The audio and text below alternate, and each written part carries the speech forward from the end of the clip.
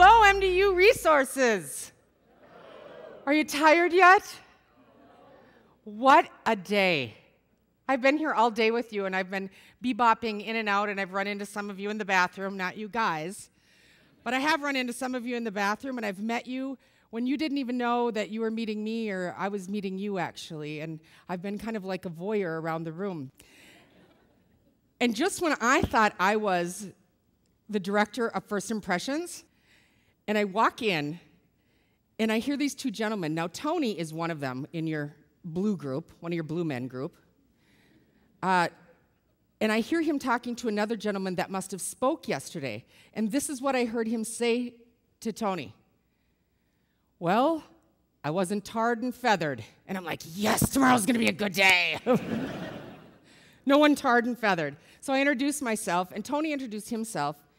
And he was so polite and so awesome. And I had listened to them talk a little bit. He didn't know I was there. You see, he could have said anything like, today stunk. Or I don't think the conference was that great. But they were talking about what a great opportunity it was and what a great conference. And when I came back, I was walking in the building, and there was a gentleman out there, and he said, hi, how are you? How was your evening? I looked at him, I said, great. I said, what about you? Great. And I said, are you with MDU Resources?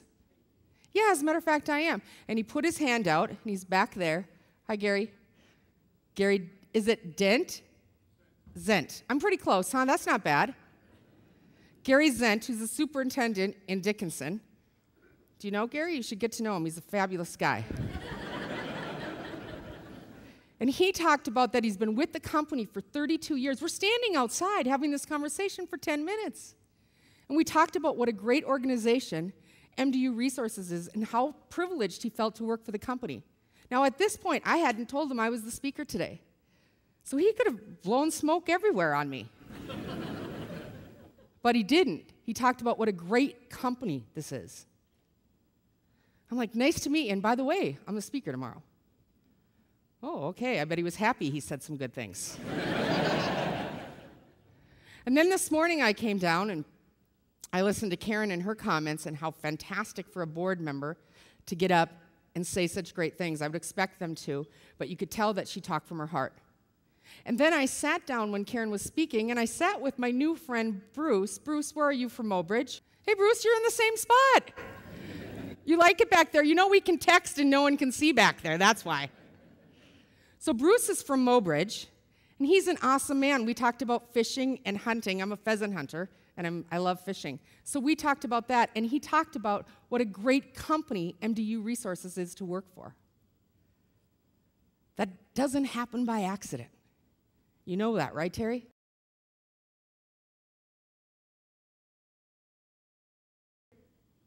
I told Terry during the break that when I speak at different corporate events, this is the new normal. You're not part of the new normal. At conferences now, what they do is they have thousands or hundreds of people in a conference room like this, and instead of the CEO being there, present at the facility, all of a sudden they have this rock and roll and music come on, and these big screens come down, and there's the CEO.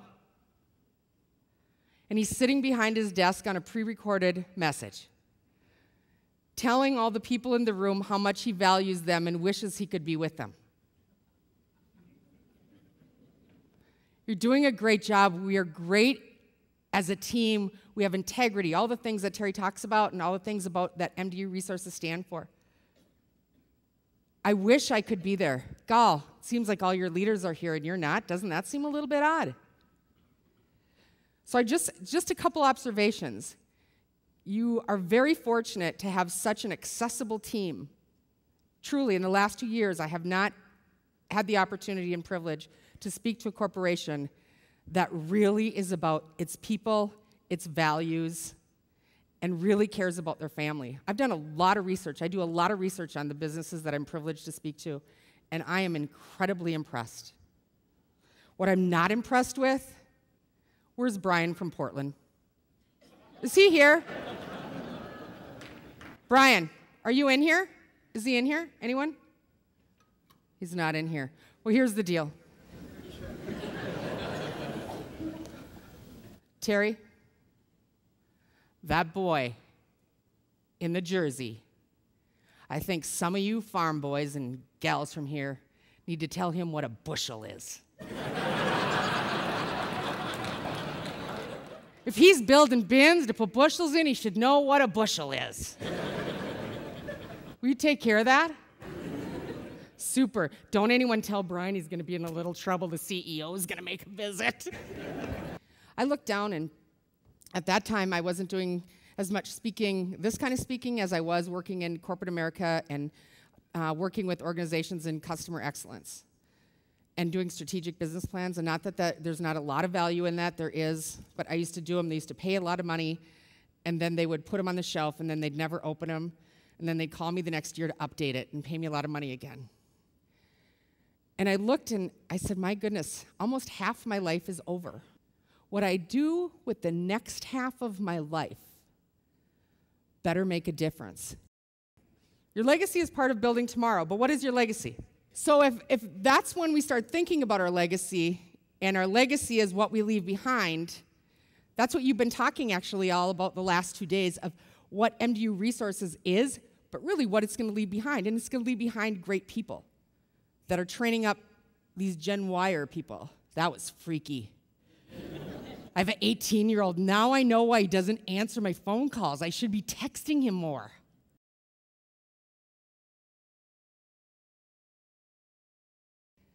I was talking about customer excellence and how we treat our customers, that they're more than a number on a chart, that they're someone's sisters, brothers, mom or dad or child.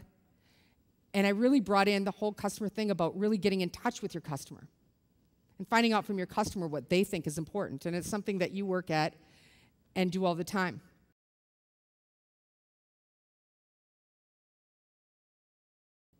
Who in here is a risk taker, an inherent risk taker? Actually, by population, only about 15% of the population are actual risk takers. Do you know that? The rest of us would like to stay in our little box. Choo, choo, choo, choo, choo. Isn't it exhilarating when you're doing something you don't normally do and you really feel like you're living? I love that quote. It says, if you're not living on the edge, you're just taking up space. Taking a risk, there's another quote that I love, and my granny loved it. She had it in her room. My great-granny had it in her room. And it said, ships in harbor are safe, but that is not what ships are meant for. And what she was saying is they're meant to get out and get some barnacles. You're meant to get out and get a little bit weathered. You're meant to take a risk.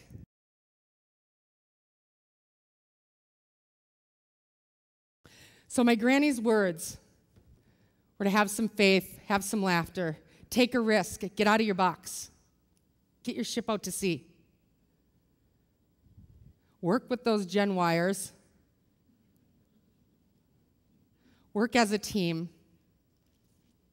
Honor those people that are your directors of first impressions. They are one of the cornerstones of your business. When I leave here, I want to be used up. I want to be like that quote. And I hope you want to be like this too. Or when you leave here. The quote from Dorothy Perkins is this, and I'm paraphrasing, but when I leave and I get to my land, and you all know where it is, I don't want to go out going, ta-ta. I want to know that I had family, friends, and lots of laughter, a lot of great faith. But I want to go out a hooting and a hollering and a kicking and a screaming, and you know what? If I could, I'd skid this junior plenty size body in, and I want to be able to look up. And I want to say, now that, my friends, that was a ride. I wish all of you the ride. Thank you so much. You guys work for a fantastic, fantastic company. I don't say that lightly. I work with companies all over the world, and you have something here that I have not seen in a long, long time. God bless you all. Have a great rest of your day. Have fun tonight. Thank you.